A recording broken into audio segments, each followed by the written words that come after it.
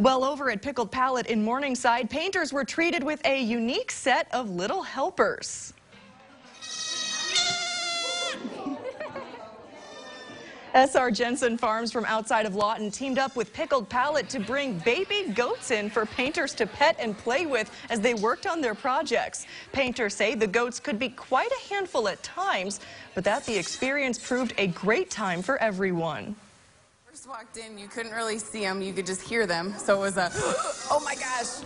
But then when we finally got them calmed down a little bit, they want to take them home, they want to hold them. You know, they're basically kind of like dogs with horns.